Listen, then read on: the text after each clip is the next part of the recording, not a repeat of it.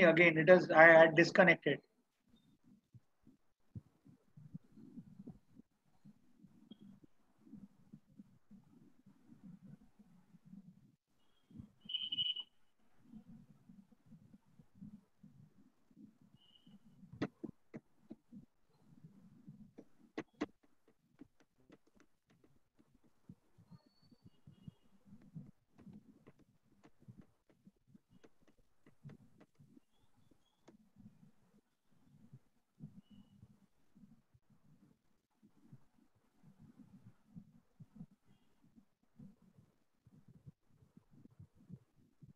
Sir, you are live. Go ahead.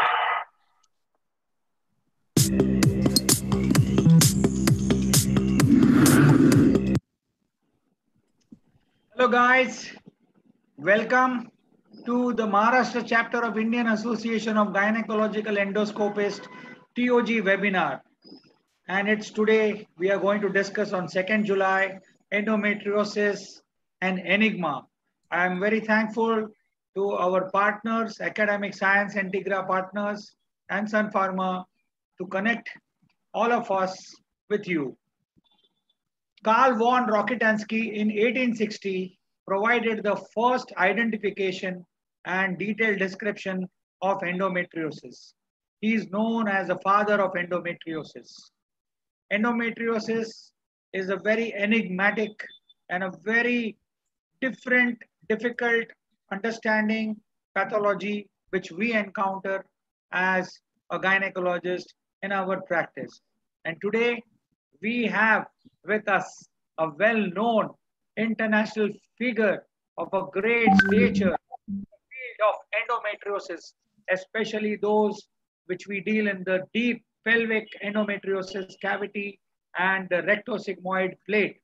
So for the first time on our show, the TOG webinar, which is the best and the #1 platform today in Pan India, we have with us Dr. Horace Roman.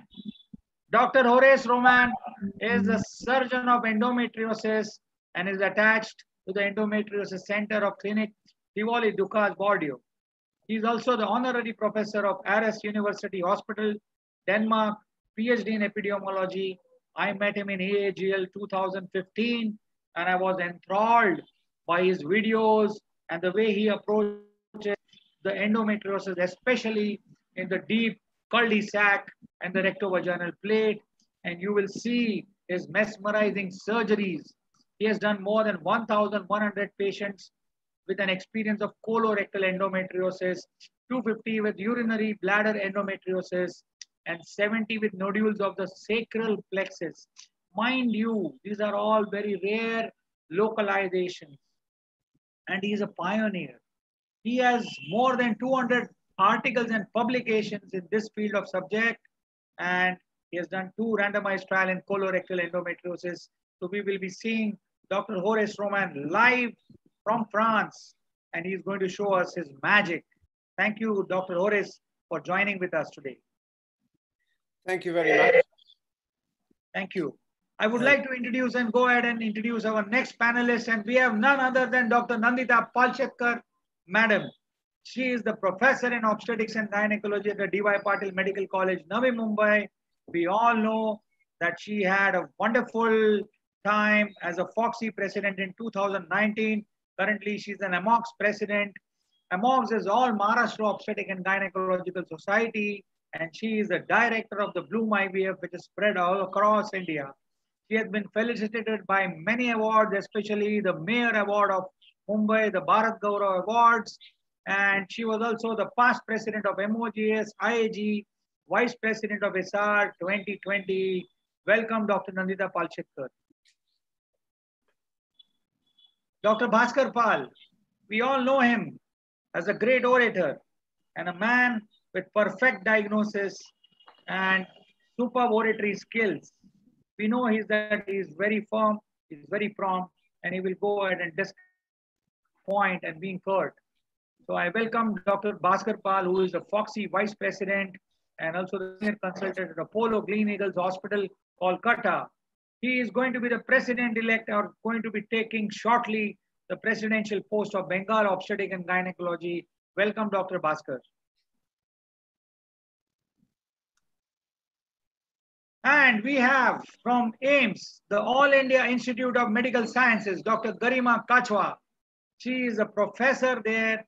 We already have seen her along with Dr.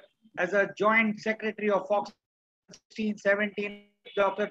Alka Kriplani, madam. Yes, what a wonderful year it was. She's also the secretary of Delhi.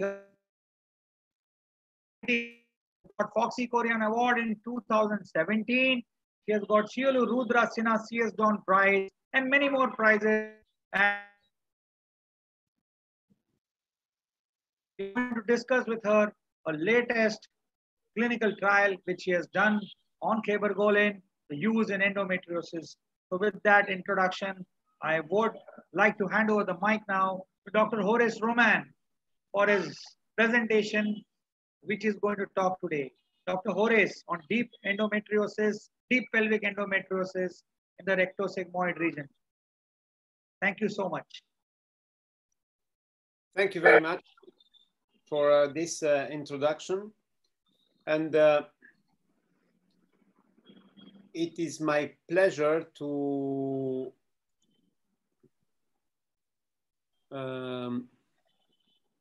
do you see my folder, my screen? Yes, we can see your image, but you will have to press the green button. My screen, yes, I pressed the screen, sharing the screen. Then you will have to go to the current slide on your PPTX. Slideshow, current slide from the beginning, and it will start.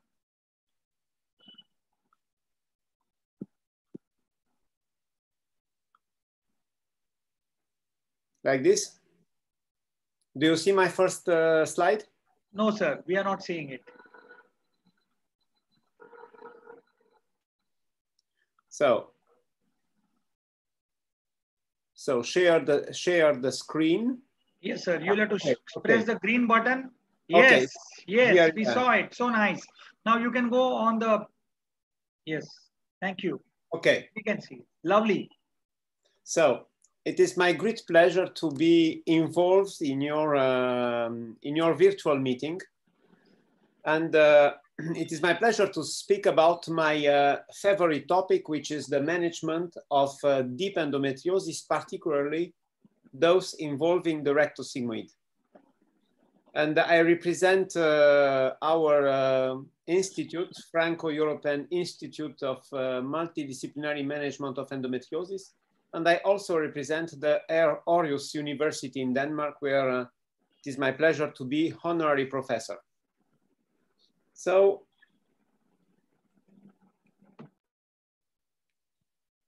you have to know that I have several disclosure because I am involved in master classes, and I receive personal fees from this. However, it is obvious that all the ideas I will defend in my talk or my own ideas and not those of various industrial partners. So let's start by discussing about the types of rectosigmoid nodules. So let's discuss about what we are treating when we carried out surgery for colorectal endometriosis. So in my opinion, there are two kinds of rectosigmoid nodules. The first one looks like a posterior adenomyoma as it comes outside from the cervix and involves the mid or low or upper rectum. So these nodules are obvious in ultrasound, in MRI. They can be touched through the vaginal route, and they are responsible for various rectal symptoms. And these nodules are very difficult to miss during the laparoscopy because the Douglas pouch is completely closed. These are, I think, they are the most frequent. And then we have a second type of nodules. I call them solitary nodules because they are not in connection with the ovaries, the uterosacral ligaments, or the uterus. And they can be missed on MRI or also during the laparoscopy. And as they usually involve the sigmoid colon, there is a huge risk of occlusion in this case. So we have two types of nodule, this one and this one. Another very, very important point is the level of the involvement of the rectosigmoid. So not all the colorectal nodule are alike. And their severity increase when they are close to the anus. So we can identify 4 types of colorectal nodules. Those involving the low rectum, meaning less than 5 centimeters above the anal verge. Those involving the mid rectum at the level of the cervix, between 10 and 5 centimeters above the anal verge. And then we have the upper rectum and the sigmoid colon. The mean age of patients who undergo a surgery for rectosigmoid endometriosis is around 30 years. And the morbidity of the surgery, which is the major challenge, because when you carry out a surgery, we try to improve the health and not to have complications. So the morbidity increases when the nodules involve the low and the mid rectum. And here is my personal experience, meaning from 2005 until the lockdown in March 2020. From this experience, I pick up 1 year of experience in Tivoli Center. And during 1 year, I managed almost 200 colorectal endometriosis, 2060. And as you see, 10% of them involves the low rectum, 30% of them the mid rectum, meaning that 40% of rectosigmoid nodules may be tricky to manage, and also they expose to a significant postoperative morbidity. Now, let's have a look at what the surgeon usually do in colorectal endometriosis. And you know that when we manage a colorectal nodule, we can adopt 2 approaches. A conservative approach, meaning that we'll shave the rectum without opening the bowel, or we'll carry out a disc excision, we'll cut around the nodule and we'll conservate the rectum itself. And then we have the radical surgery, where we cut a segment of the rectum and the colon, so it's the segmental colorectal resection. And you have to know that historically, the first articles published in 88 and 1992 reported rather laparoscopic conservative management, because most of surgeons were carrying out a shaving and a nodulectomy. And the first colorectal resection was done in 90 by David Redwine. And then progressively, once the number of cases increased, guidelines recommended to involve colorectal surgeons to help us to do this surgery. And the colorectal surgeons usually do the segmental colorectal resection. Then the number of patients with segmental colorectal resection considerably increased.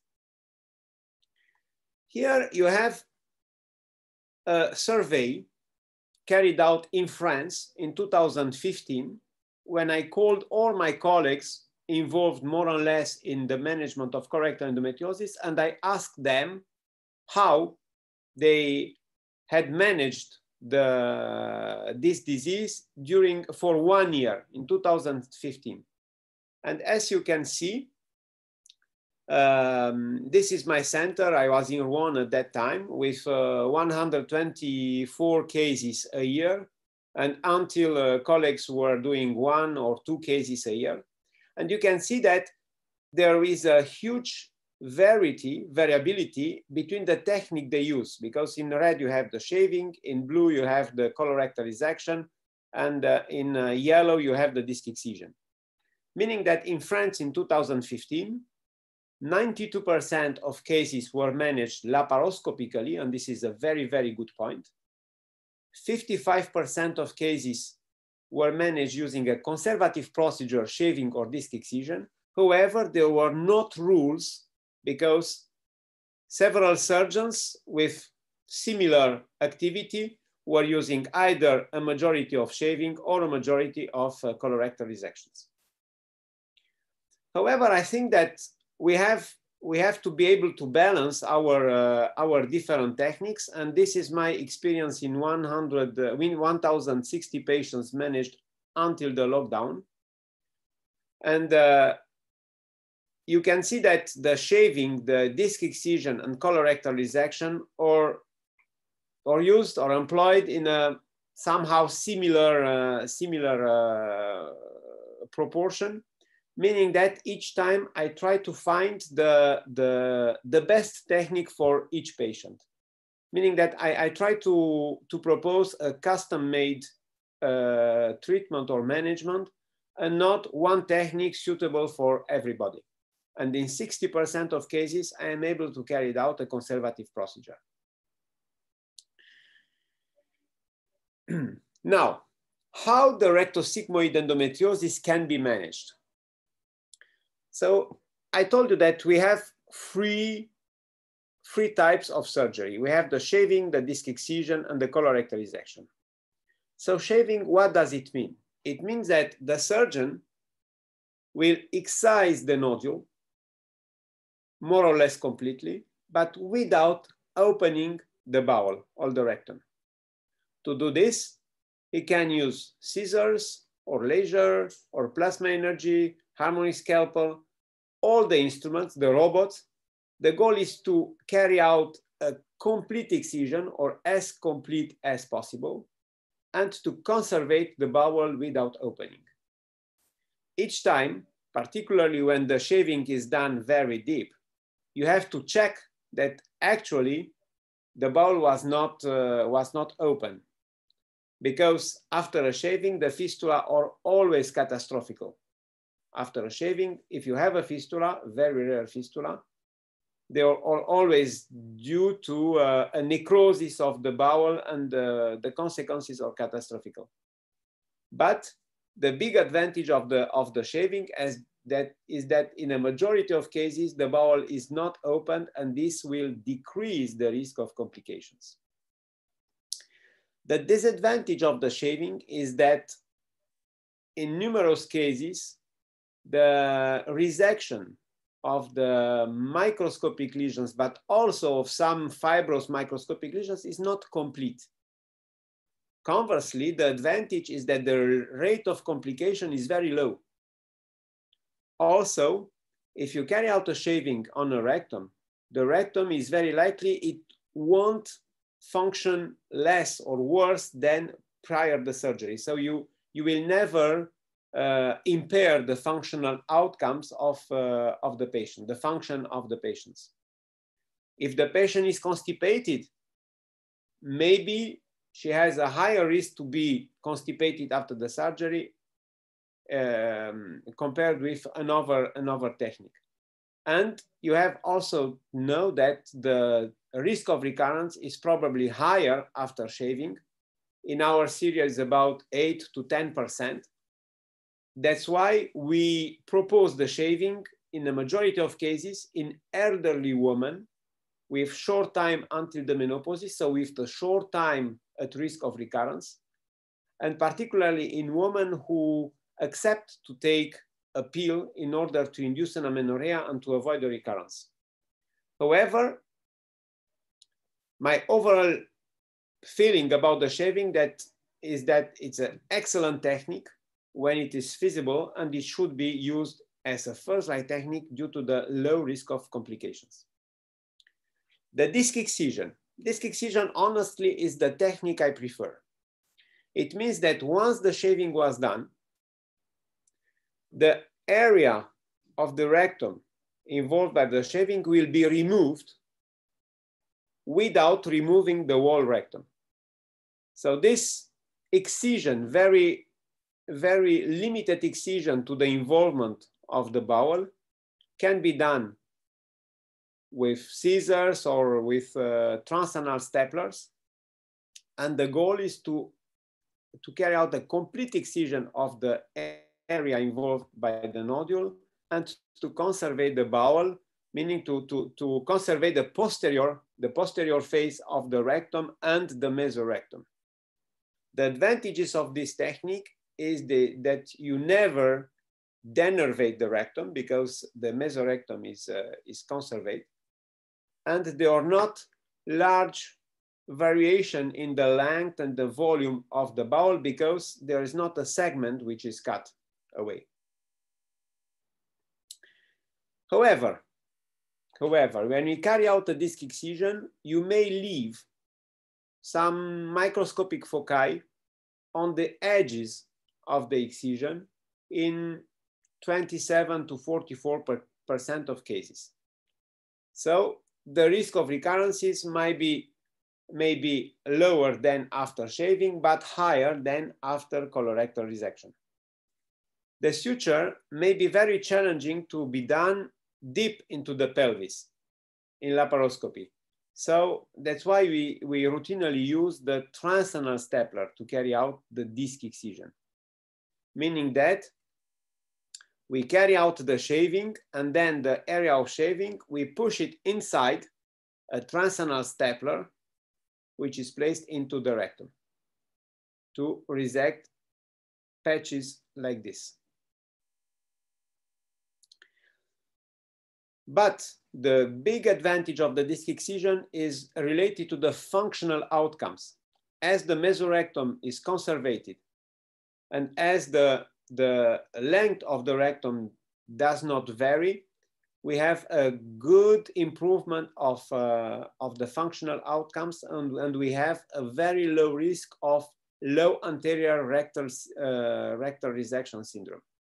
And far from more, we have no risk of stenosis, meaning that the suture, the semicircular suture left on the rectum will never lead to stenosis.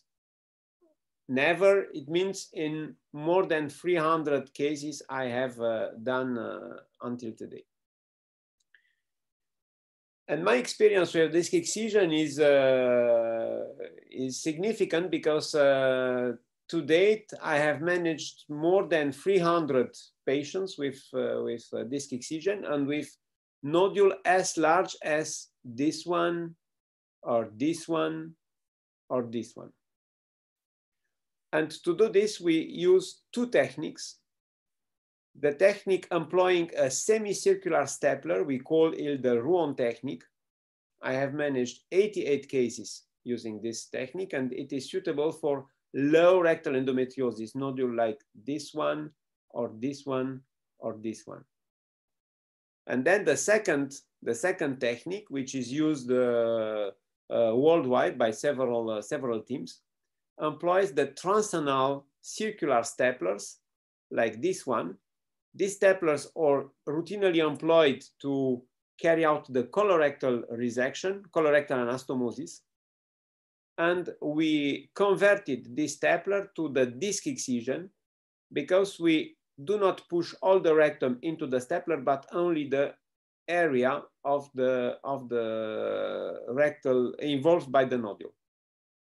So we can remove large patches like this until 6 or 7 centimeters, while the suture regards only the anterior rectal wall.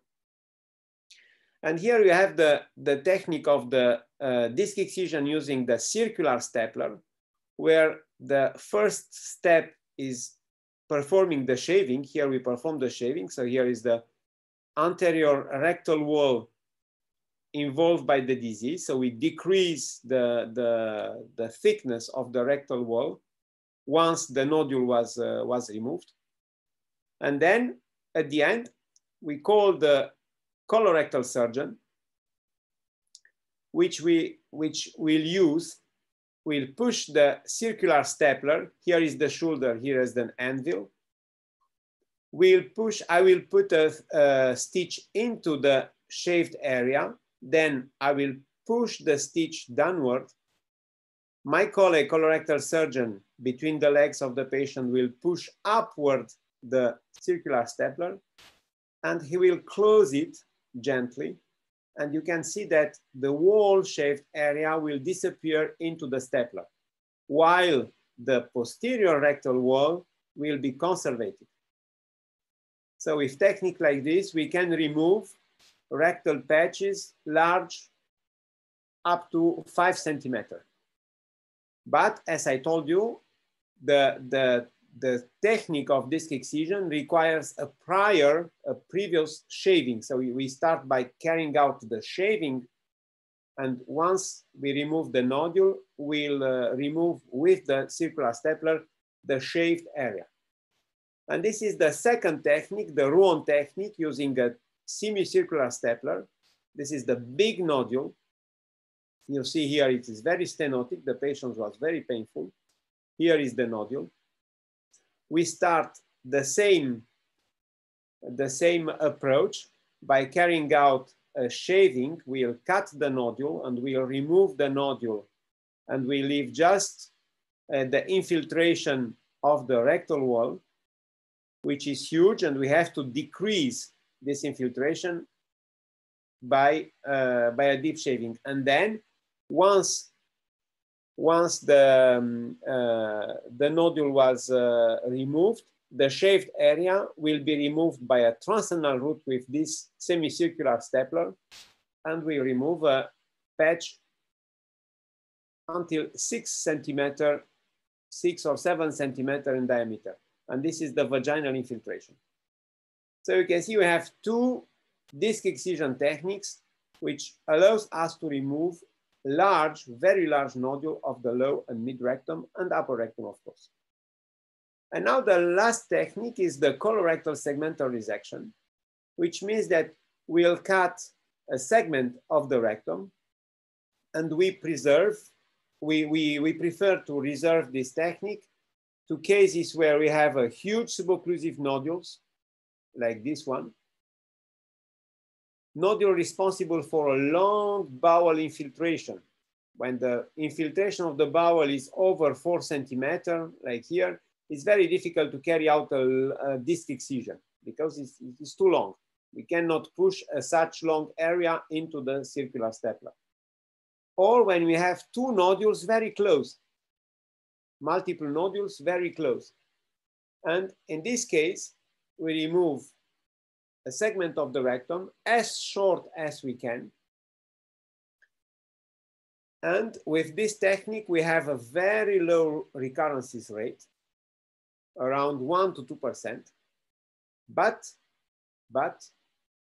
we may have the stenosis of the colorectal anastomosis, meaning that in endometriosis patients, if we carry out anastomosis of the edges of the proximal colon and the distal rectum, we may expect a stenosis, symptomatic stenosis, in 10 and even 18% of cases, which requires several endoscopic procedures to dilate the circular anastomosis.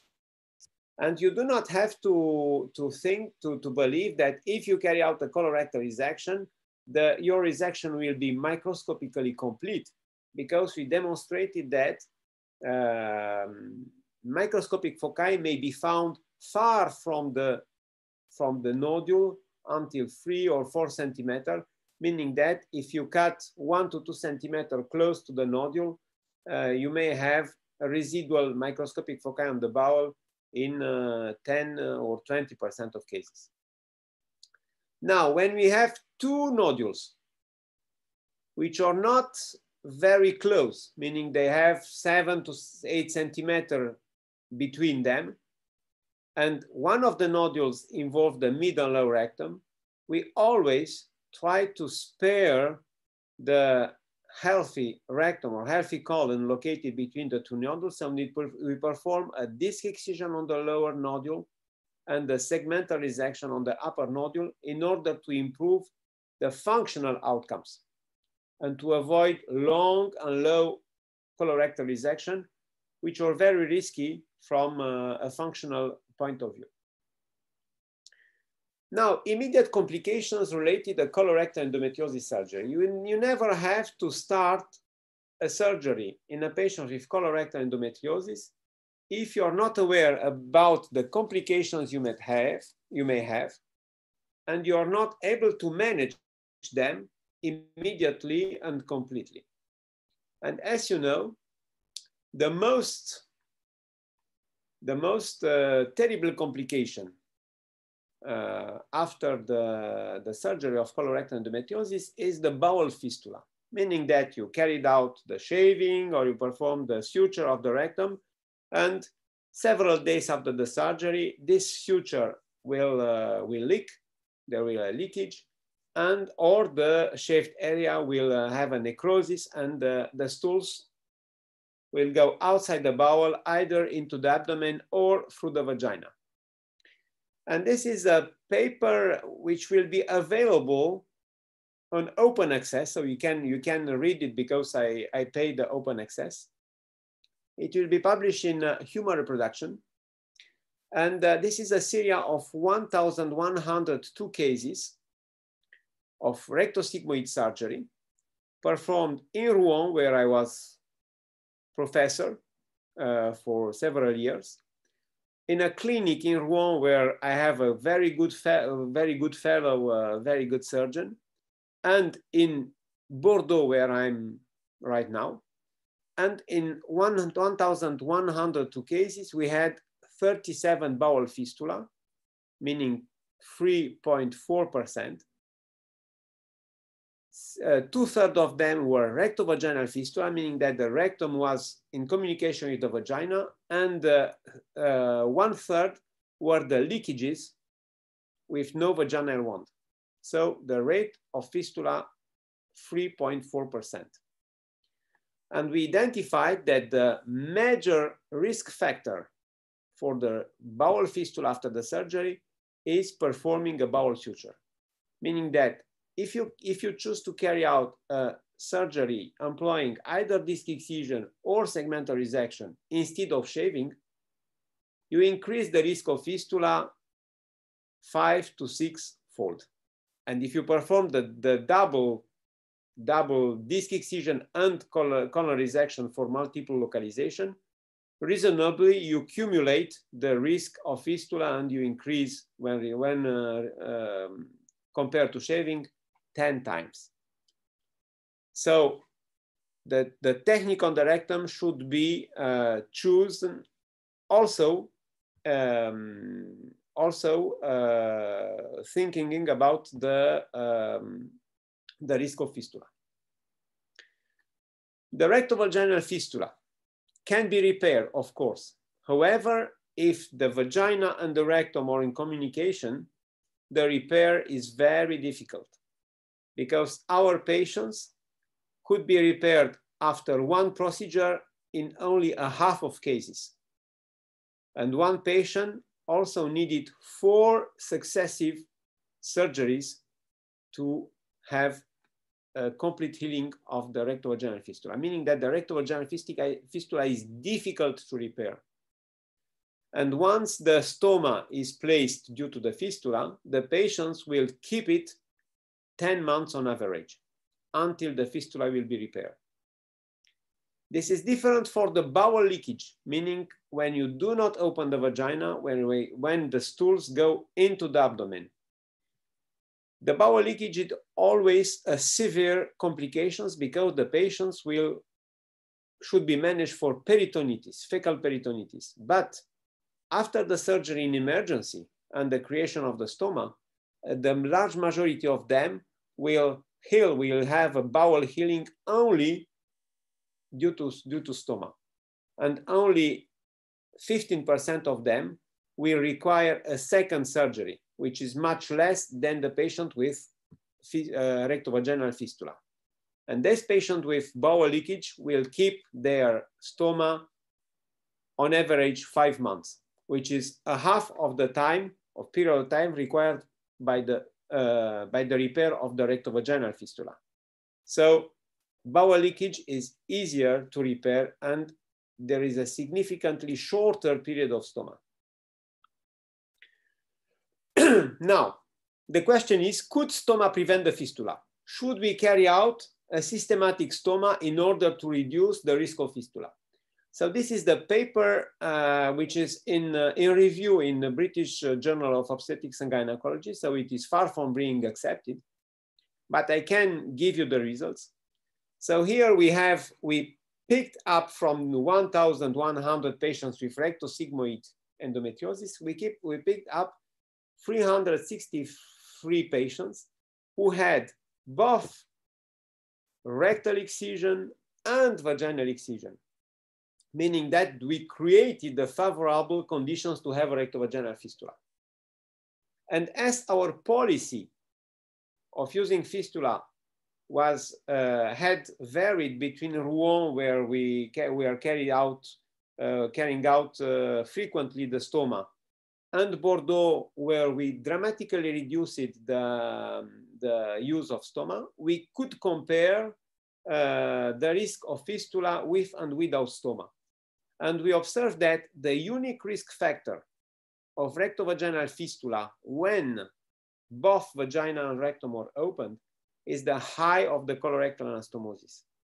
Meaning that if the nodule is located up to 8 centimeters above the annulus, meaning the lower rectum, the mid rectum, the risk of rectovaginal fistula increases threefold when compared to the situation where the nodule is high.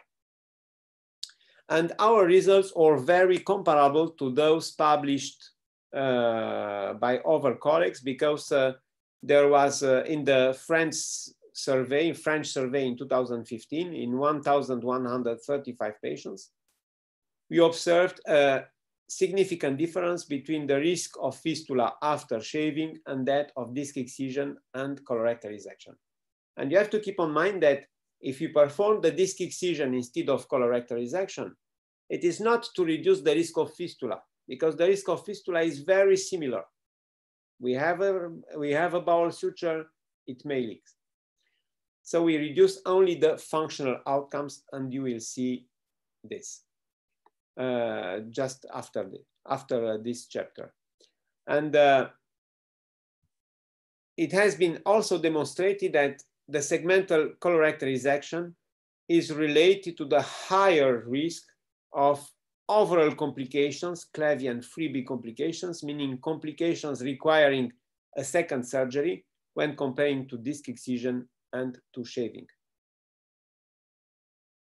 Now, let's speak about the functional outcomes, because we may have immediate complications such as fistula and we can repair. So 1 year later, the patient is okay and this is past history. The functional outcomes following the rectal surgery are much more tricky, because there are complications, delayed complications, and persistent, constant complication during the time, and they are much more embarrassing than an immediate complication.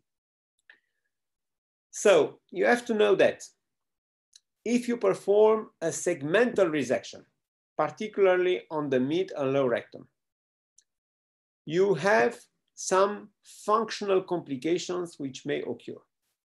You can denervate the rectum, meaning that you cut the mesocolon and the splanchnic nerves, and your rectum, your residual rectum, will not function normally. There will be a stenosis of the colorectal anastomosis. You perform the colorectal anastomosis, and the colorectal anastomosis will become more and more narrow until disappearing. There will be a reduction of rectal reservoir, because the rectum is a very particular organ where the stools are retained between two defecations. If you reduce this rectal reservoir, the patients have to void the rectum every 2 hours, every 3 hours. So we have very frequent bowel movements and urgencies. And there is also a risk of fecal incontinence and urgency. And this is very, very challenging. Here is the Danish experience in Aarhus, meaning the university where I'm honorary professor. And this is a study of my colleagues from Aarhus, where they use the LARS score. LARS score is the low anterior resection syndrome score. And they try to see if, using this quality of life score, the patients are improved after the surgery when compared to before the surgery from a functional point of view.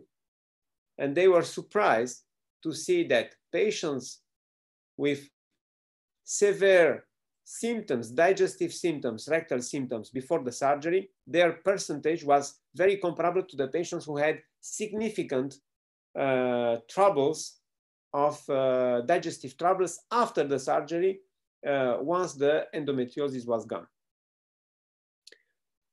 And they concluded that the colorectal, when you perform a colorectal resection, you should not tell to the patients that it is sure that the symptoms, digestive symptoms will be relieved. You can tell her that she will have less pain, she will have better sexual intercourse, but it is not sure that the digestive symptoms will be improved, because the digestive symptoms related to the disease may be replaced by digestive symptoms related to the surgery you perform. We tried to assess whether or not the patients with disc excision of the lower rectum have the same functional outcomes when compared to patients with colorectal resection of the low rectum, meaning that if we perform a disc excision of the lower rectum, we can expect better functional outcomes. And this is a series of patients of the with low rectal endometriosis managed by the Rouen technique, meaning by very large disc excision of the lower rectum. One of patients was managed, I managed her in Aarhus, and we observed that 14% of them were presenting with severe bowel trouble after the surgery, 1 year after the surgery, and which is less than 46% in the Aarhus Syria. And we can expect that maybe the disc excision works better from a functional point of view than the segmental resection. And it is to definitively solve this, answer this question, that I carried out a randomized trial, endo-randomized trial, which is in open access in human reproduction, where 60 patients with rectal endometriosis were randomized between radical procedure, meaning colorectal resection, and conservative approach, meaning shaving or disc excision. So this patient had a shaving, this patient had the disc excision, this patient had a colorectal resection. And we checked the functional outcomes 2 years after the surgery. And I was very surprised to see that the differences between the functional outcomes following the radical surgery and the conservative surgery were very comparable. So I could not provide with this randomized trial that disc excision and shaving actually works better from a functional point of view than the colorectal resection. But I observed that there is a significant risk of bowel stenosis after colorectal resection. So this is a negative point for the colorectal resection.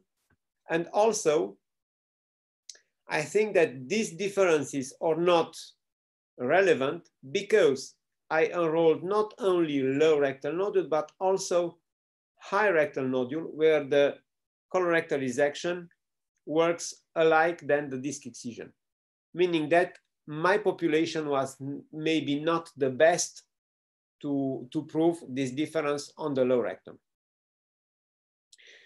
But this randomized trial has a merit to show that the conservative surgery is feasible in 90% of cases, and that the follow-up, the follow-up demonstrated that the results, the improvement, the significant improvement in bowel movements and pain is constant during during 5 years after the surgery, because we have recently published the 5-year follow-up, and we are preparing the 7-year follow-up, and we recorded only 1 recurrence 5 years after the surgery in 60 patients, meaning that the recurrence risk is very low, about 1.3% after the colorectal surgery, 5 years after the procedure.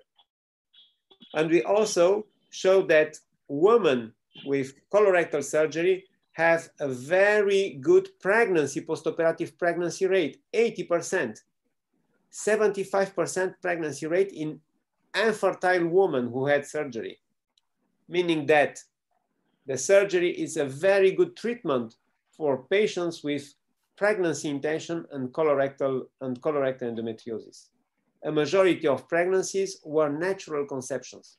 So I do not agree the approach, the policy of sending all the patients with colorectal endometriosis and pregnancy intention directly to the IVF. I think it's a wrong way to treat this patient. Now, how about the recurrences risk? Because I told you that the excision of microscopic foci is very, very less likely with shaving. It is incomplete in 40% of cases with this excision. But also in patients with colorectal resection, you may leave in 15 to 13% of cases, you may leave microscopic foci outside the segment you removed. So the goal of the colorectal surgery, colorectal endometriosis surgery, is not to hunt the microscopic foci, but to remove the macroscopic lesions which are responsible for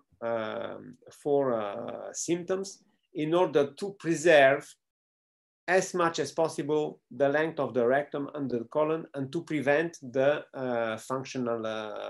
unfavorable functional outcomes. Now, the conclusion of this presentation is that the surgery of endometriosis is a new specialty, and the surgery of colorectal endometriosis is also a new subspecialty. The patients undergoing surgery for colorectal endometriosis are young, so the functional outcomes will impair or improve their life within 50 to 60 years after the surgery. So the quality of life should be a major point, a major argument to choose a surgical a technique and a surgical management. The conservative rectal surgery is feasible in a majority of cases. You saw several pictures with very large nodules, which could be removed by disc excision. Immediate complications risk is related to the rectal suture, and it is not completely prevented by the stoma. The functional outcomes are probably improved after conservative approach in low and mid rectum, even though my randomized trial enrolling patients with overall rectal lesions did not prove it.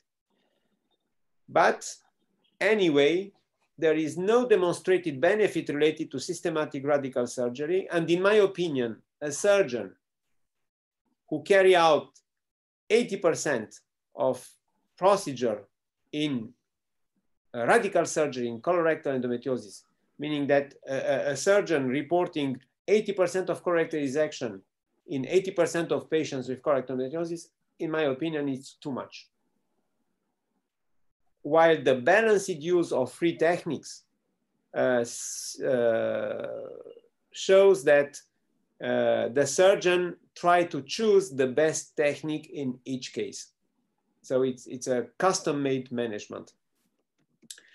And now I think you must know this author, Siddhartha Mukherjee.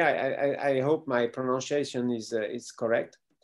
He wrote, he's a hematologist, and he wrote an excellent book about the cancer. And there is a sentence which is, I liked it too very much.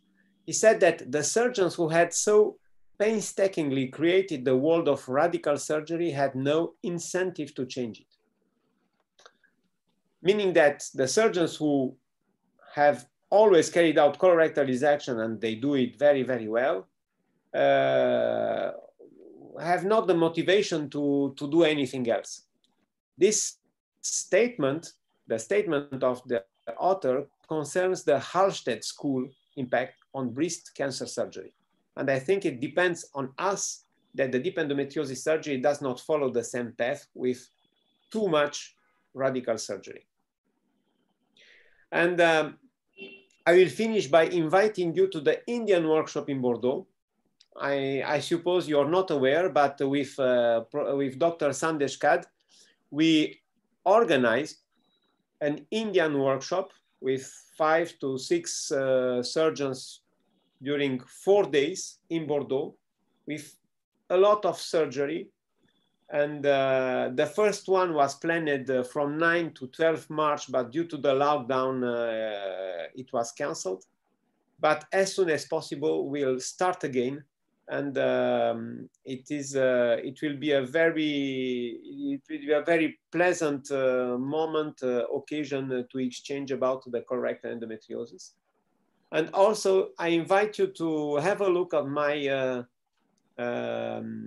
LinkedIn account and the YouTube channel, where I used to put every week full-time surgeries commented in English in colorectal endometriosis or endometriosis of sacral root. So I invite you to have a look at this. So thank you very much for your kind invitation, and I hope you have questions about this very, very exciting topic. Thank you, Dr. Boris. It was a wonderful lecture, and we have gone through all your presentation, but this was the best. And really, you have shown a lot of studies, and the amount of work with your experience is amazing, especially in the low rectosigmoid, the middle, and the whole colorectal surgeries which you have done. Showed the shaving, the disc excision, and the colorectal removal of this endometriosis. And it's really amazing that we are very happy and today proud to see you here. We've got many, many viewers who have seen you in AAGL, and now it's lockdown period still in India going on. I'm already busy with your patients there. So wonderful presentation, sir. I want to ask you one question. How is the unlocking of the lockdown which is happening at your place? As I conversed with you today afternoon, you were still busy in your consultation. Yeah. You can throw some light on it. So we started again the surgery, the surgery as usual 1 month and a half ago. So we are in a normal program, as usual. So I have 2 to 3 operative days a week, and we schedule the patient as usual. That's good. So I hope you also join soon, and I'm very happy that we will also do a workshop with you, TOG, and we would try to connect with you soon. And I'm sure we will have many delegates who will join with a video online course coming up for endometriosis, and it would be a great effort that you would also join with us, guide us, and surely we will take on this pan-India and on this side of the continent. So thank you. We will come back to you soon, and we will start with our case discussion. So may I now request Dr. Bhaskar Pal, please, you can go ahead with the case discussion now. Thank you so much. Shriman, you'll share the screen.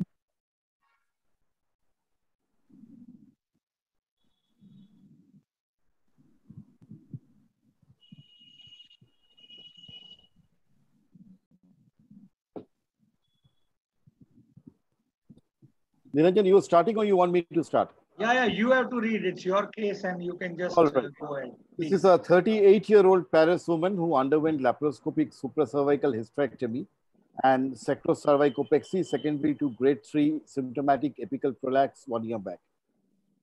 Earlier, she was admitted with chronic pelvic pain that had started 6 months following the surgery.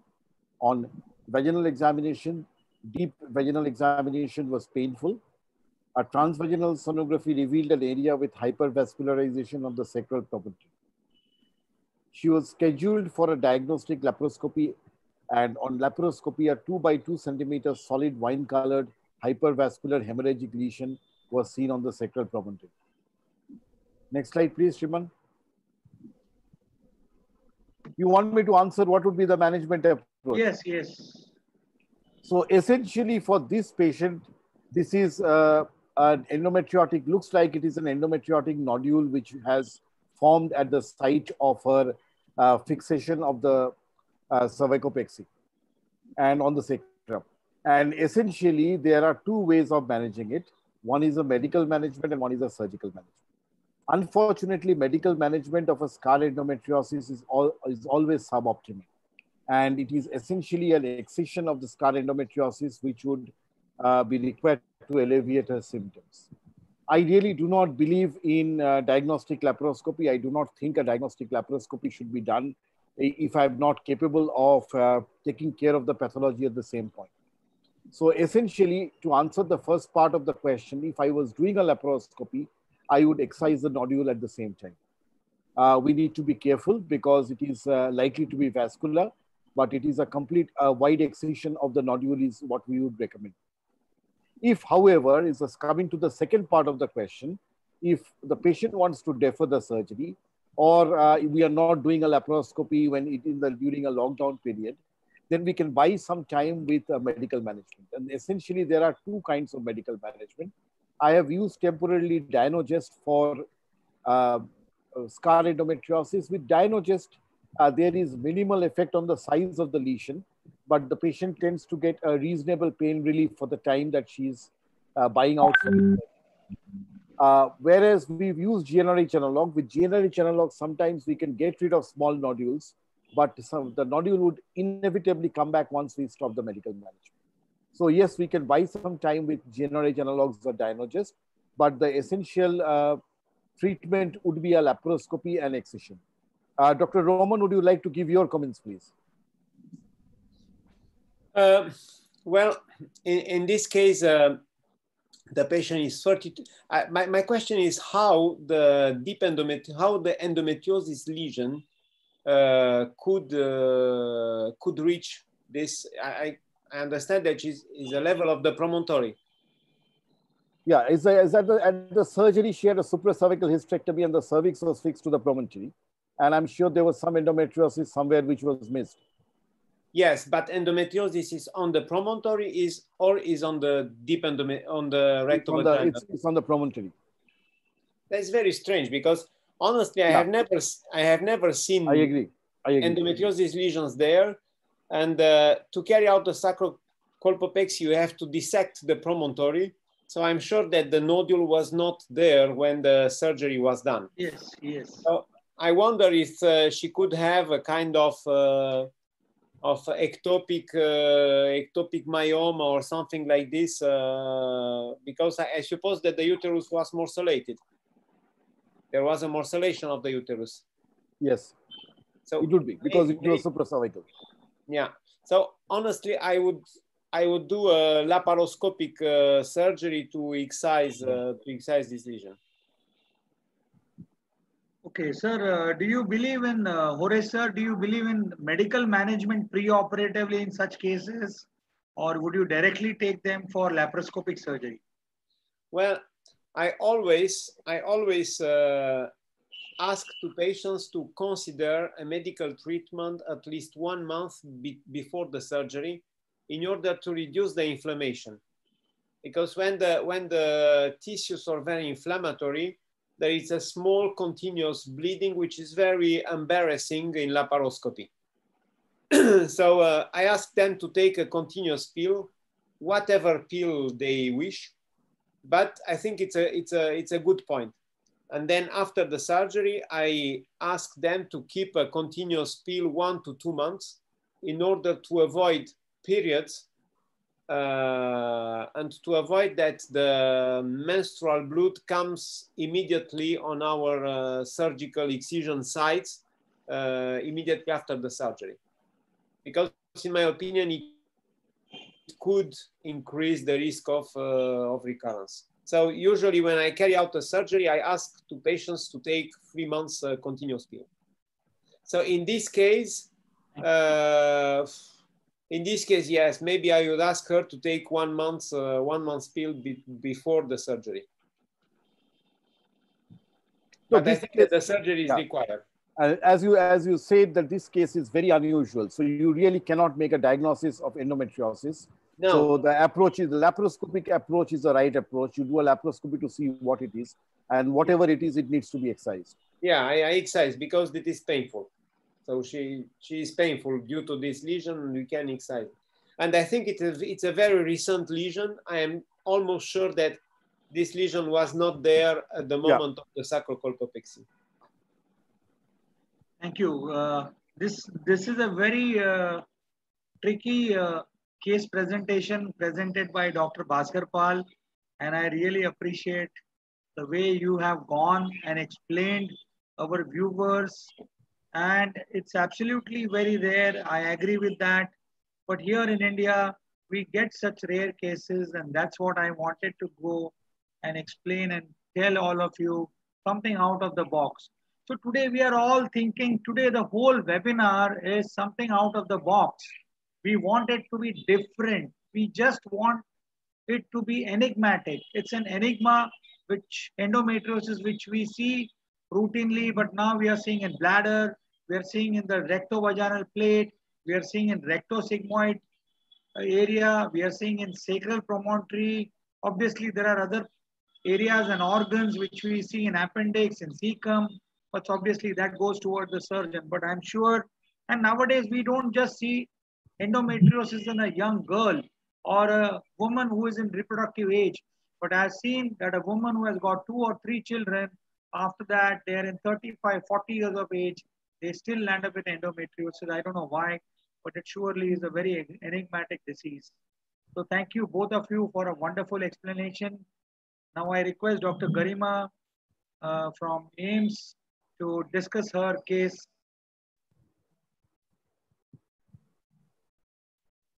Dr. Garima, can you hear us? Yes, very well. Yes, madam. Please, can you please focus on your video? It is facing the other way side. If you can focus it on the other side, it would be better. Madam, your camera is facing the other side. Please correct your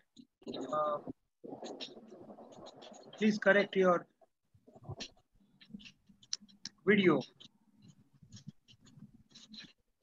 Dr. Garima, can you hear us? Yes, I can hear you. Madam, but your camera is facing the opposite side. Can you see me now? No, you will have to change the video. You will have to change the camera. The camera is facing. It is not the front camera. It is the back camera. Probably that's what I think so. If I'm not wrong, Bhaskar. Yeah, possibly. Yeah. Thank you. Dr. Garima, can you start reading the case? In the meantime, we can stop your video. Dr. Garima. Yeah. Okay, I will start the case. Yes, madam. So this is a 24-year-old unmarried patient with severe dysmenorrhea. Yes. And post-menstrual spotting since 5-6 months. The menstrual pain has progressively increased over the months, and the pain is especially severe around the time of her periods, to the extent that she cannot concentrate on her work and daily activities. That is, it is severe enough to hamper her activities. She has tried numerous painkillers and COCs without much relief. She's getting married within a year, though plan to have child only after 2 years. And ultrasound, there is bulky ovaries with slightly adherent to the uterus in the fundal region with 2 into 3 centimeter chocolate cyst in right endometrioma with ground glass appearance, and pelvic peritoneum causing adhesions with the surrounding bowel, likely suggestive of peritoneal seeding. MRI is suggestive of findings which are consistent with deep pelvic endometriosis with peritoneal thickening with multiple loculated hemorrhagic and non-hemorrhagic collections, and also a 2 into 3 centimeters endometrioma. And endometriosis is also seen along the serosal surface of the anterior rectum and posterior superior wall of the urinary bladder, suggestive of pelvic endometriosis and also involving rectal wall and bladder. Yes, madam. How will you manage this patient, madam? Yeah. So she's a 24 years old girl. She's unmarried. So the fertility is not the concern immediately, but she plans to get married, and then she may want to have children. So she's suffering from chronic pelvic pain, which is hampering her daily activities. So we have to target, this is one patient where we have to target the pain control in this type of patients. So here, surgery for deep pelvic endometriosis is a standard and we should do it. But this is one patient I would like to go with medical management first. Okay, madam. And, so what is your experience and what will be the dosage of these drugs? Can you explain on that? Yeah, so the patient, since she has already had analgesics and oral contraceptive pills, she can now be put on either Dynogest. Basically, Dynogest is a progesteronic progestogen and can be given in the dosage of 2 milligram per day. And we have given it from 6 months till, we have given it for 2 years also in some patients, but on an average for 1 year patient has taken it. The problem is that Dynogest is a very good drug, but for when we are giving it for a longer period of time, we have to make sure that fertility is not an immediate concern. But the pain relief in such patients is very good. And the patients who are taking Dynogest, their response is also very, prompt. And the other drug, Cabergoline, is a new drug, and it has not been yet recommended for endometriosis, but there have been trials which have shown that it is an effective drug. Endometriosis, we know that it is an estrogen-dependent disorder, but now it has been thought that it is a disorder which has a basis in angiogenesis. So whatever the implants are there in the peritoneum and on the ovary, on the rectum, these all endometriotic implants, they require blood supply for their, existence or survival. So cabergoline is a dopamine agonist which blocks or is an anti-angiogenic drug, so which blocks this new formation of capillaries and which hampers the blood supply to these implants and causes a sort of medical, removal or of the implant. And I have done one study wherein I have given cabergoline for 4 months in patients with endometriosis, where they had endometrioma of less than 5 centimeters on ultrasound. And there was a good effect on pain relief. Almost 60% of patients had more than 70%, 75% reduction in the VAS score. And almost all patients with severe and moderate VAS scores became either 0 or mild symptoms. So cabergoline can be given in the doses of 0.5 milligram weekly. And for 4 months, it can be easily given in patients with endometriosis. But for Yes, this yes. patient, we can give Dynogest, and because we want to also reduce the a prompt action and a standard drug.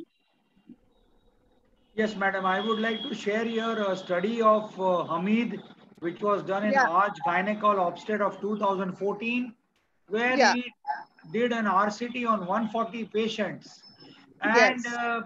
amazingly, he found that cabergoline, when it was given, it decreased the endometrioma size by 25%. So as you said, it was 0.5 milligram twice a week, and it was given for 12 weeks. And there was another arm of LHRH, 3 inch per month, and they were given in 69 patients on this arm, and the other arm they had 71 patients. So the effect which was seen was a reduction in the size of endometrioma, and obviously there were not so severe side effects. And the success of cabergoline in controlling endometrioma was apparently due to the diminished VEGF, thus dealing with the main pathophysiology of endometriosis spread.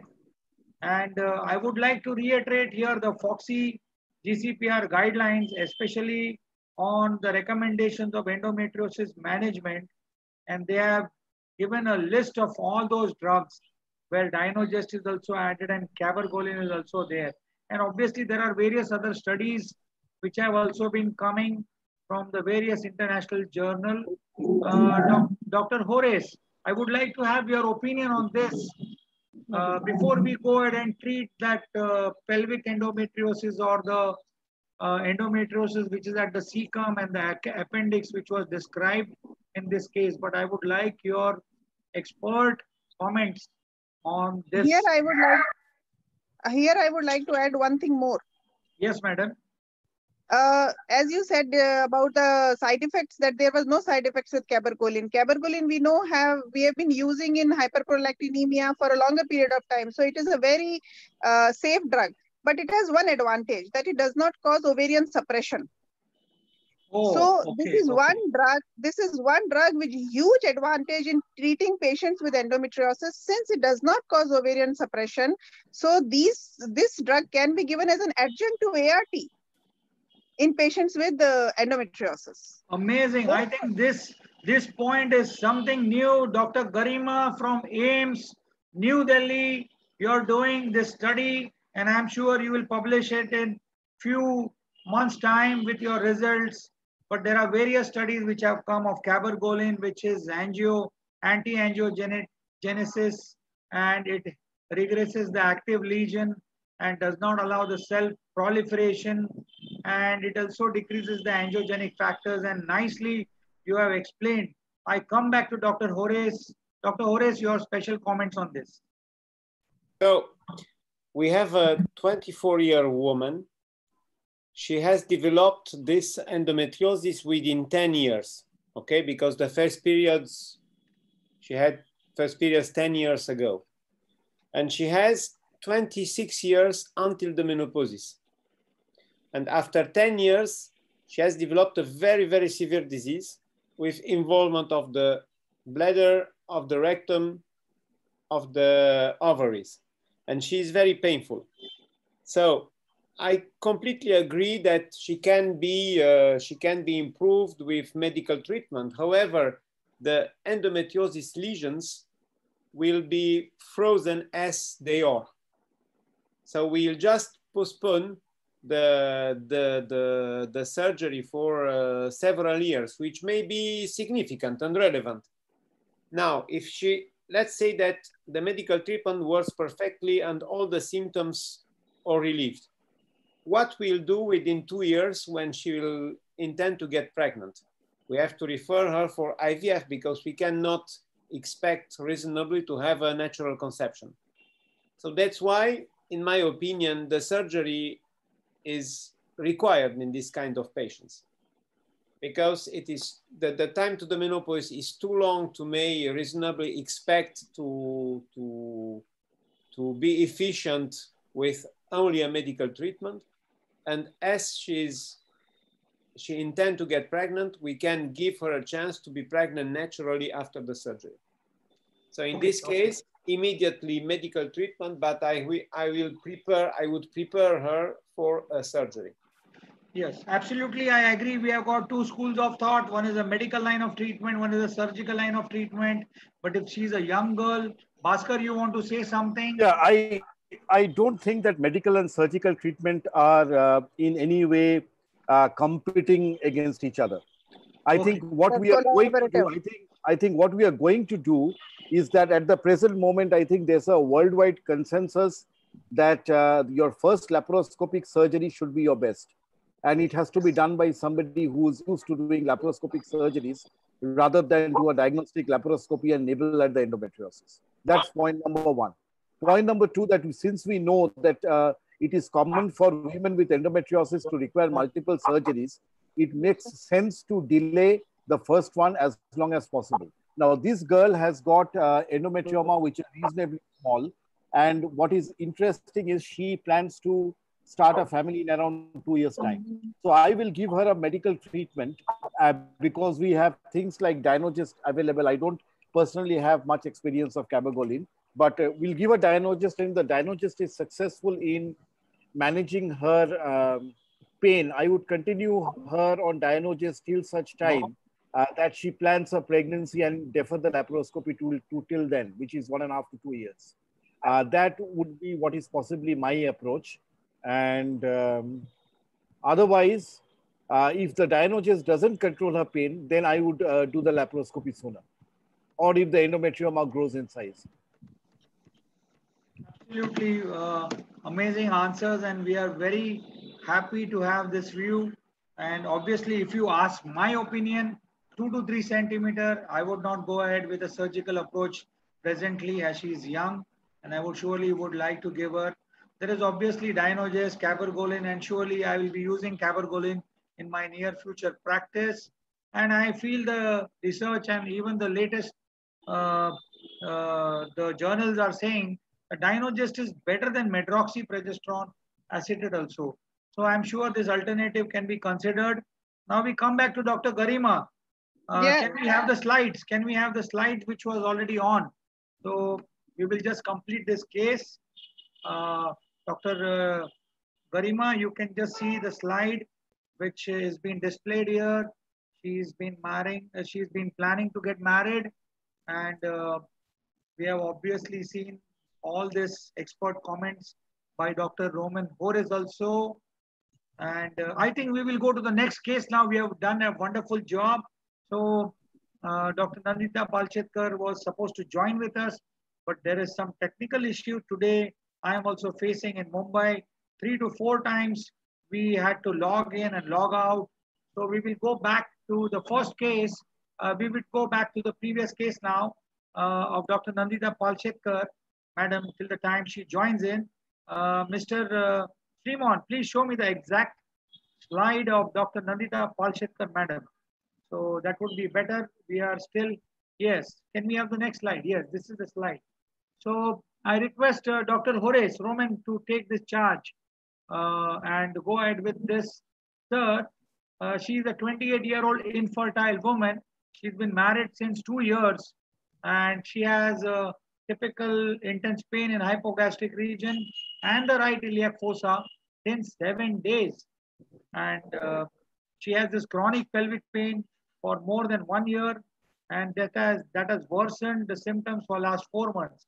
On physical examination, everything looks fine, with just some pain in the deep pelvic area of hypogastrium and the right iliac fossa. And on vaginal examination, you find that the uterus is retroverted. There is intense pain at uterine mobilization and palpation in the right lateral cul-de-sac. And there you find a right adnexal mass, which is palpable, tender.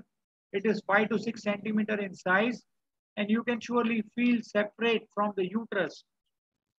The ultrasound shows that there is some small quantity of free fluid in the uterine cavity, and there is a right adnexal endometrioma measuring about 5 to 6 centimeters. So mind you, sir, she is a 28-year-old infertile patient having this chronic pelvic pain, and a right adnexal mass of endometrioma, sir. The case is yours. Can we have the next slide, please? So obviously we have diagnosed it. It's an ovarian endometrioma, sir. I would like you to guide us. How would you manage this case? Obviously, this is a very easy case for you when you are a surgeon dealing with the rectosigmoidal region. Well, we have an infertile patient. I would like to know which is the ovarian reserve in her case, meaning the level of the anti-Mullerian hormone. Is it normal? Is it high? Yes, sir, it is normal. It is not high. It's fine. Okay, very well. So we have a patient which is symptomatic, but it is very likely that under the Enogest, the symptoms will be relieved. So we have to manage the infertility. We have two choice. Either we propose her a surgery to treat the endometriosis, to relieve the pain, and to give her the chance of the natural pregnancy. Either or we refer her for a IVF. Now we have a 6 centimeter endometrioma.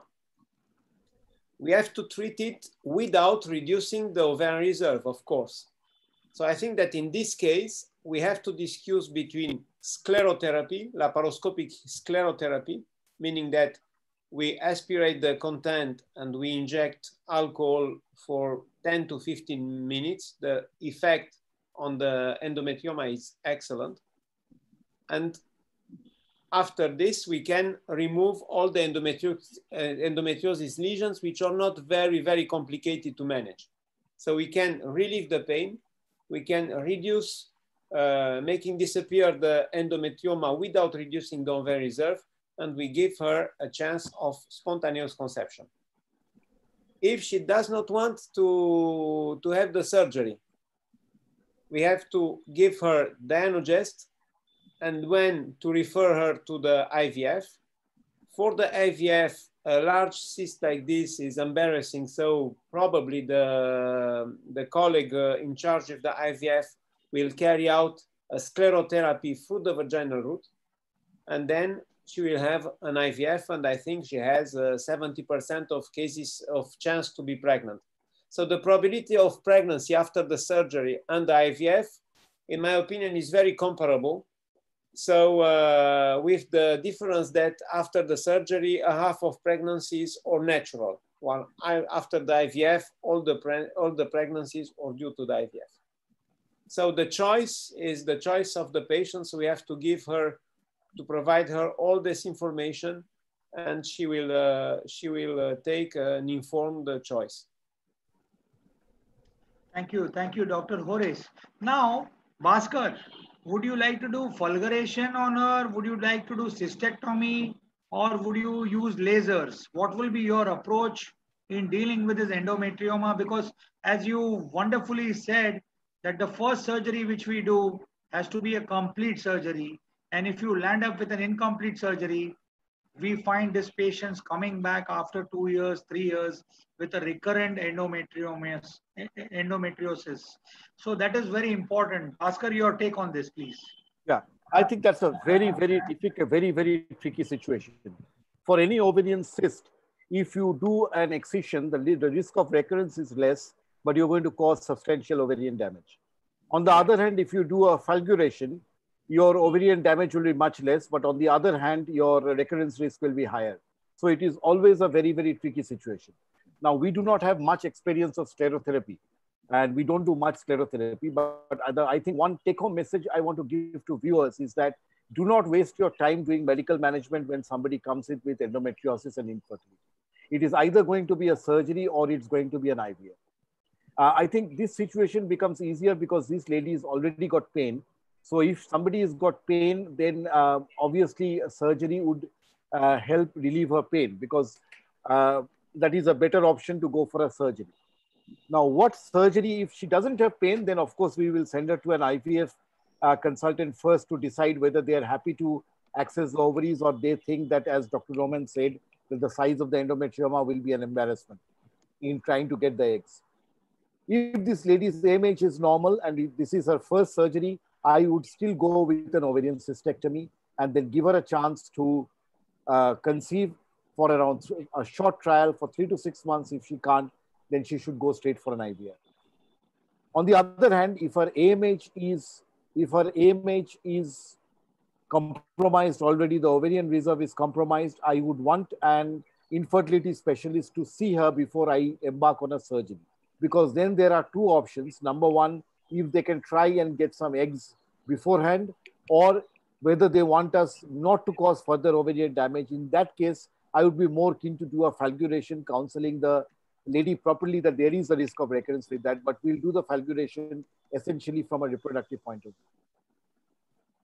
Amazing. Thank you, Bhaskar and Dr. Horace. I want to tell the audience today, we are enthralled by the speaker and the discussion which has occurred today. Endometriosis is not only described in 1800s, but it has also been described as a disease as back as 1600 BC. Schronn described it as a female disorder in which the ulcers appear in the abdomen, the bladder, intestine, and outside the uterus and cervix. And as I said before, it was first described by von Rokitansky in 1860. And the most important thing I would like to tell you, Sir William Osler, he said, those who know endometriosis knows gynecology.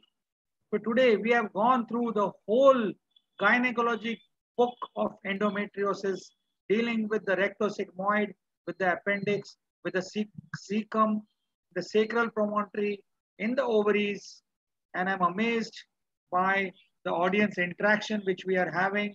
I'm going to share with you wonderful questions which are there directed to each one of you. So let us start with Dr. Horace, sir. Sir, if you are there, I would like to ask you a simple question which has been described here by one of our colleagues. And she is herself a doctor. And she says that I'm 35-year-old doctor. I have bilateral chocolate cyst with marked symptoms and I have 2 children, a boy and a girl. The last childbirth was 5 years.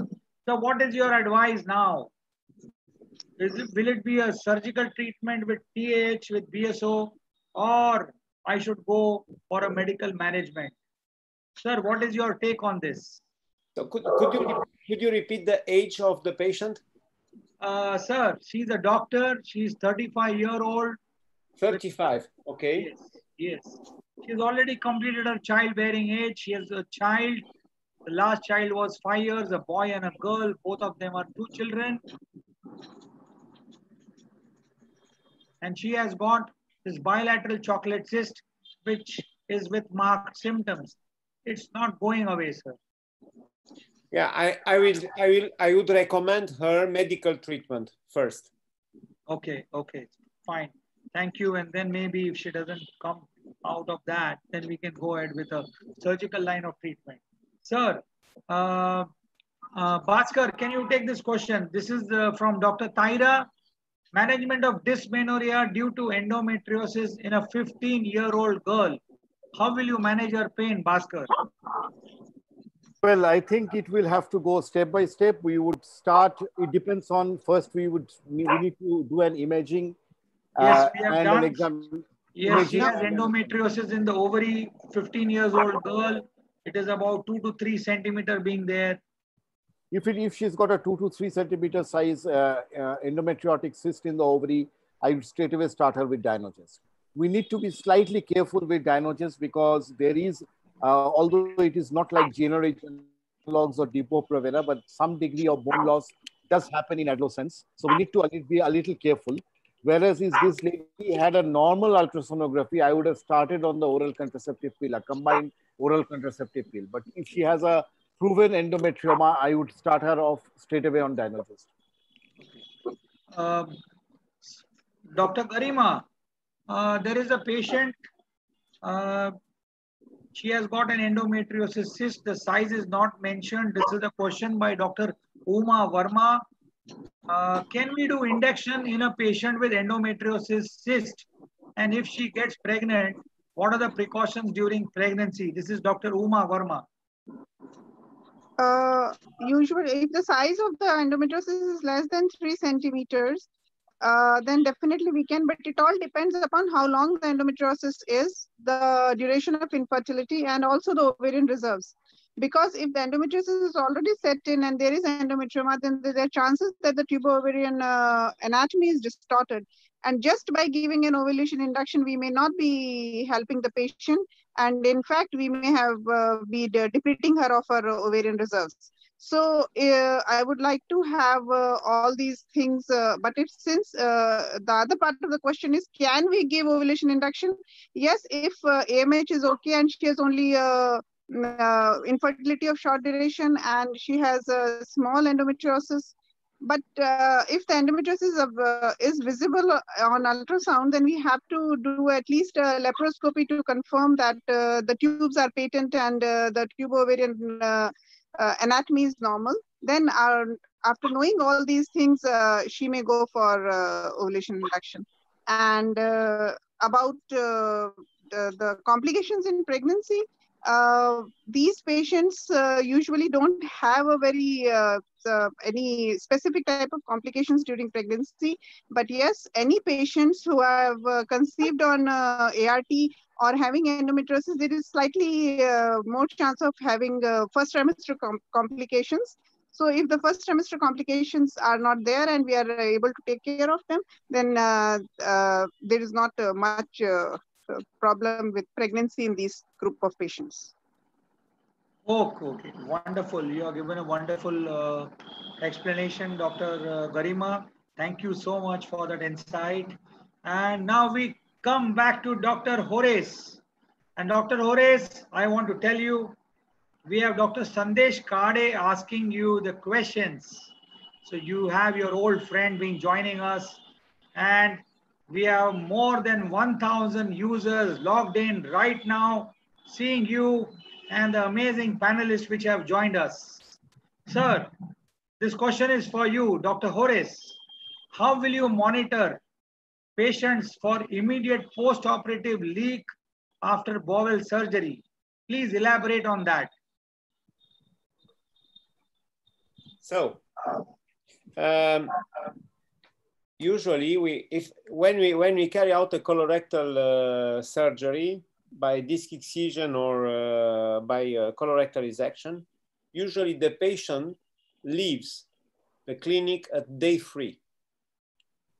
And she has to stay not far from the clinic, meaning in Bordeaux or in the region of Bordeaux, 7 more days. And during this day, during these 7 days, we ask her to carry out a blood sample every day, and we measure the C-reactive protein and the white blood cell. And beginning with day 4, the postoperative day 4, the C-reactive protein should continuously decrease, and it should be below 100. The patient should not have fever over 38. So if one of these events occurs, C-reactive protein which increases, fever over 38 degrees Celsius, we measured it in Celsius, degrees Celsius, we ask the patient to come back and we carry out a CT scan. If the CT scan shows a collection, a liquid in the pelvis, or it does not show anything, we carry out the laparoscopy in emergency. And we check by a bubble test the rectal suture. It may happen a Sunday morning, doesn't matter, we do it immediately. If we have arguments for a leak, for a leakage, we carry out a stoma. And then the patient will stay in the hospital 3 or 4 days. And then she will leave and she will come back 2 months later to check the healing of the fistula, and we remove the stoma. So this is the Absolutely. the overall management. Management, yes. But I invite you to have a look at the paper published in open access in human reproduction, because I discuss all this all this follow-up, and also reveal that with patients with rectovaginal fistula usually require more than one procedure. So then the procedure is follows a different path depending on the evolution of the patient. But it is this is the immediate follow-up. Absolutely, you have nicely elaborated how would you manage a post-operative patient with fistula. Now there is one more question by Dr. Sandesh, and he has said that there are two discs. One is in low and one is in medium rectal area. So which disc would you remove first? Either the lower one or the middle one, and why? Yeah, so let's say that we have a patient with a low rectal nodule and a sigmoid colon nodule.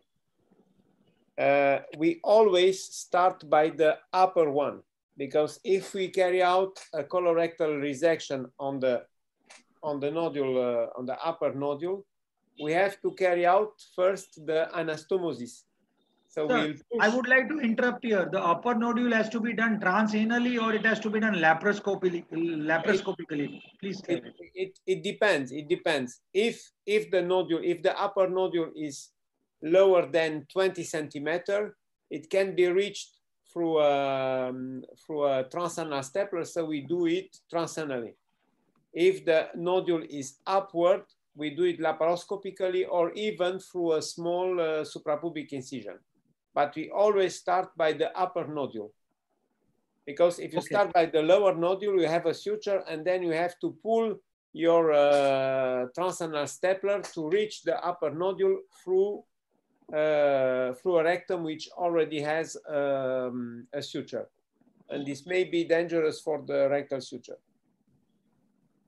Okay. So the low rectal suture is at the end. Well, thank you for that wonderful answer. I would like to add here a comment by Dr. Yazni Selvaraj.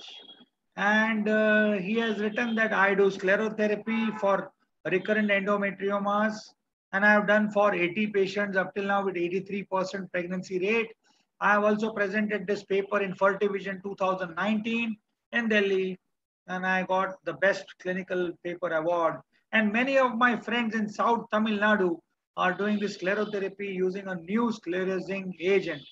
This is Dr. Yazni. So I thought I will just put this viewpoint also for recurrent endometriosis.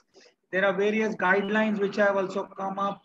ESHRE guidelines are there for recurrent endometriosis. It usually affects about 6 to 3% of patients who come back with repeat surgery. And as Dr. Bhaskar said, if unfortunately it's an incomplete surgery or a recurrence which occurs back again, refilling of the endometriomas, then maybe this option could be kept in mind. And depending upon what is the patient having infertility or no. So thank you so much, all of you. There are a few more questions I would like to ask you. Dr. Garima, there is a question for you. How long Dynogest should be used for endometriosis? This is Dr. ASA Adila Banu. Dr. Garima, can you hear me? For a very long period of time. So we can use, hello, can you hear me? Yes, yes. The question is, it is a question by Dr. Banu. And how long Dynogest should be used in endometriosis? We usually give all the medical management options, that is including Dynogest, for say 6 months to the time period when the patient either goes for fertility or fertility cannot for a very long period of time. We give them for 6 months or 1 year, then give a gap of 3-4 months, and if the patient is fine, it's okay. And if the symptoms reoccur, then according to our protocol, the patient should go for a surgery. Okay. Dr. Bhaskar, I want to come back to you. There is an 18 years old unmarried girl with 5 plus 4.5 centimeters endometrioma with persistent abdominal pain. Dr. Alpana has been, this is the question been there. Dr. Alpana has asked you this question. 18 years old unmarried girl with a 5 into 4.5 centimeter endometrioma with persistent abdominal pain. How will you manage this, Dr. Bhaskar? Endometrioma, which are bigger than 4 centimeter, do not respond very well to medical management, which means with medical management, it is at 18-year-old, we will possibly give her Dynogest. And with Dynogest, it is unlikely that the cyst would go away. Maybe the Dynogest might cause a little bit of shrinkage, or it might not allow the cyst to increase in size. I think they need to be counseled well regarding medical management. Medical management is going to be expensive, going to be long drawn, and at a certain point of time, she is sure to require surgery. But with most 18-year-olds, even the parents here and the patients themselves would like to have a trial of medical therapy before they go for a surgery. Yes. So I think because once you touch that endometrioma, Bhaskar, I agree with you. Absolutely. I am interrupting you. That point has to be noted because these are young girls. They are not getting married early. And absolutely this medical treatment will surely help them. Please continue, Bhaskar. I'm sorry to interrupt you, but I got so start off with the medical treatment. I think start off with the medical treatment and then review the situation and see how things go. I think, but it needs to be counseled that she would require a surgery at some stage. I think this is very similar to the case we discussed earlier. Yes. But I just want to give a rejoinder to what Garima said regarding Dynogest. You know, the initial Dynogest reports came from Europe and from Japan for 6 months. So initially we were using them for 6 months. Now we have much longer data. And I have got patients now who are on Dynogest for 2 years. And there are now data where Dynogest has been safely used for up to 5 years. And it's a wonderful drug for keeping patients following a surgery as a secondary prevention or also in a recurrent endometriosis. Yes, definitely. I agree with you, Dr. Pal, that it is very good for recurrence and secondary prevention. And we have also had patients who have been using it for 2 years now. But that patient, if she's taking it for, she was a young girl. And so if the symptoms recur, then she can always have surgery. Otherwise, if she wishes to, she can continue. As I said, Garima, that when you are giving Dynogest in adolescents, we need to be slightly careful because there's only one study of Dynogest in adolescents, which does show a little amount of bone loss, which doesn't really come back. So it is much smaller, much less profound compared to a depot-methoxyprogesterone acetate or a GnRH analog, but some degree might happen. So I'm not in favor of putting young girls on Dynogest for a long period of time. But for middle-aged or the elderly ones, yes, we can keep them on for longer. Yes, so this is that group of patients where cabergoline can be of use once it has proved its efficacy in endometriosis. Because it is a good drug, it does not cause hypoestrogenism, it does not cause any effect on bone mineral density, and it is very safe in young girls. Absolutely amazing discussion which is going on. I am enthralled and we have got more than 1,200 users logged in. Dr. Horace. This guy is classy. He's an encyclopedia of endometriosis. Congratulations, Niranjan sir and the team. This comment is from Dr. Sandesh Kade sir. We are very happy to see you being there. And there is a question for you, sir. This question is from Dr. Rohan Krishna Kumar. He was with me in Sion Hospital. And I'm very proud today that he is doing independently radical surgeries. He's independently managing his OT along with his father, Dr. Krishna Kumar. This is a specific question to you, sir. Dr. Roman, bowel preparation prior to resection. How would you do that, sir? Please explain. Yeah. So I ask to all the patients to follow free residue-free diet for 5 days. Then 2 days or 1 day before the surgery, they take a clean prep, a preparation they drink, a preparation to clean the bowel. and the morning of the surgery, they have an enema. And with this, we have a clean colorectum, except in patients with very huge stenosis and subocclusive stenosis, because these patients cannot void their rectum. So we should handle with this. And as an example, I will just share with you a patient I saw some two hours ago. Yes. So do you see this? Yes, amazing. This is a beautiful MRI scan. So we have the uterus. Oh, we have the bowel, and here is the endometriosis. So this patient presents a subocclusion due to the huge endometriosis lesion. And obviously, this patient cannot, whatever preparation we give, we cannot void the colon, so we have to do the surgery as is. Sir, I have recorded this film and I'm really impressed by this picture which you have shown.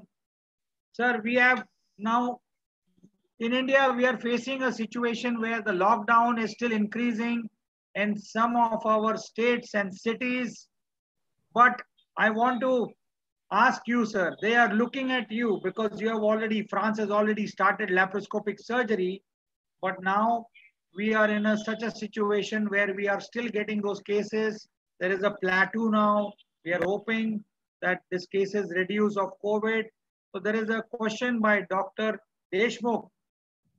He is asking, I don't know whether it's he or she, but would you please explain what would you take precautions specifically COVID in this COVID cases before you go ahead with this treatment of endometriosis? Yeah, so all the patients prior to come 2 days before the surgery, they receive at home a questionnaire about the symptoms, about the contacts with patients supposed to have COVID. And if in the questionnaire, some 1 or 2 questions may suggest that the patient could have a contact with the patient with COVID, we ask her to carry out a test before coming, prior to coming in the clinic. So we do not do a test to all our patients, but with only the patients at risk. Now you have to know that we are in Bordeaux, we are in the region with a very, very low prevalence of the COVID infection, even during the period of lockdown. So the risk to have a patient with COVID is actually very low, but we take all our, we are very cautious to avoid. And during the last month, I canceled a surgery in a patient who was likely to had contact with a patient with COVID. Well, hopefully we end up COVID soon as early as possible, but I'm sure you are having a better time away from COVID. How many hours prior to the OT you give enema to the patient? This is the next question being asked by Dr. M.J. Deshmukh. How many? How many hours prior to the operation theater you give the enema to the patient? 3 to 4 hours. Okay. So if the surgery is scheduled at 8 o'clock, she is waked up at 4:30 to have the enema. Oh, that's quite early. And there is a comment by Dr. Vinita. She has said very learning and update talk by all the respected speakers, Dr. Horace, Dr. Bhaskar, Dr. Garima. Congratulations to Dr. Niranjan. Thank you, Dr. Vinita, for that comment and appreciation of the TOG webinars. There's Dr. Reena Shrestha from Nepal. This question is, what precautions to be taken during laparoscopic surgery and what kind of setup we need to do surgery in this COVID pandemic? This was a question which is very elaborate. Dr. Reena, we have got guidelines on that. There are guidelines of ESHRE, there are guidelines of IAG, and it's a very elaborate question. I will surely send you the PDF. So I think we have wonderfully managed this cases. I would like each one of you to give your take-home messages, and then we end this webinar. Dr. Horace, to begin with. So my message is to advise our colleague to take care to patients with young patients with symptoms of endometriosis, with lesions of the rectus sigmoid, who intend to get pregnant. Do not forget that the surgery is a very efficient tool to relieve the pain and to help the patients to get pregnant. That the surgery on the colon and rectum should be individual, should be custom made, but also the surgery of the endometriomas. So we discussed about sclerotherapy, laser, plasma, or cystectomy. And that I want to recall you that you're always welcome in Bordeaux for several days during the master classes. So you have just to contact Dr. Sandesh Kade to schedule this. And I actually enjoyed to be with you this afternoon. Thank you, Dr. Horace. Dr. Bhaskar. Yeah, as I said earlier, I think endometriosis is best managed with a combination of surgery and medical treatment. And we need to minimize the number of surgeries and make sure that the first surgery is done by somebody who's experienced in handling endometriosis. And recurrent endometriosis or deep infiltrating endometriosis has to be done in a multidisciplinary endometriosis center. I think these are the most important messages, and always manage endometriosis with infertility in conjunction with a fertility specialist. Yes, thank you. Dr. Garima. Yes, everything has been so well said by everybody, by Dr. Horace, by Dr. Bhaskar, and I would totally agree with both of them that endometriosis is an enigmatic disease. It is a chronic debilitating disease. So even if it occurs in a young adolescent patient, we should not postpone a definitive treatment for these patients, and it is the medical or surgical are not competitive or are not effective when they are given individually. We should always individualize the treatment, and the two type modalities of treatment, they are collaborative, and we should always keep the interest of the patient first.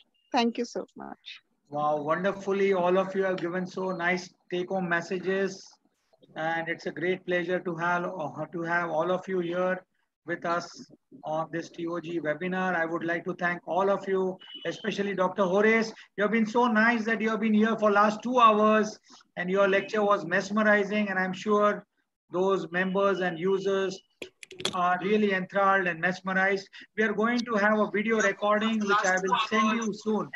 I will send you within the next 2 days, and we will be having that broadcast to you also.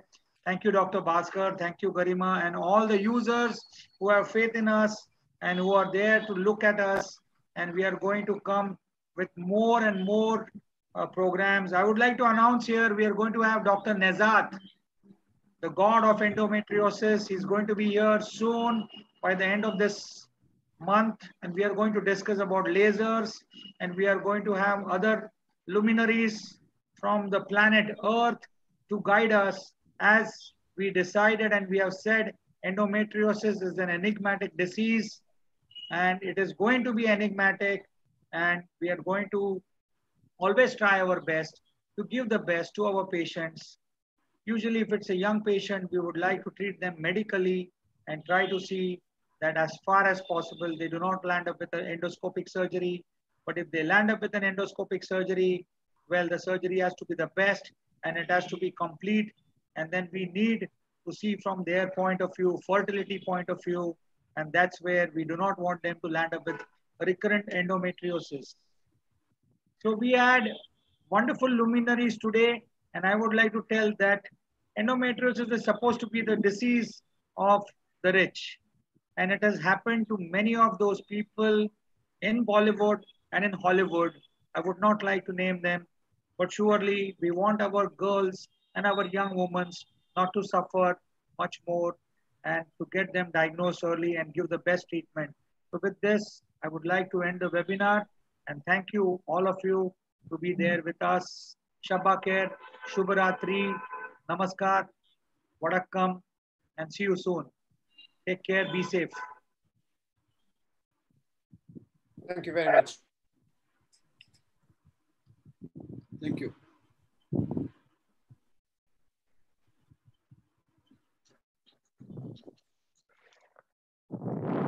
Thank you, doctors. Thank you for your time. Thank you so much. See you soon, sir. Thank you, Garima. Thank It was a you. Thank you, wonderful, sir. yeah, wonderful time to have with you. We will see you often. Okay, sir. Thank you. Thank Bye. you, sir. It was my Thank you. privilege. Thank you, Garima, madam. Thank you, sir. Thank you, Niranjan, sir. See you Thank soon. you, madam. Thank you, madam. Okay, bye. Bye. Bye.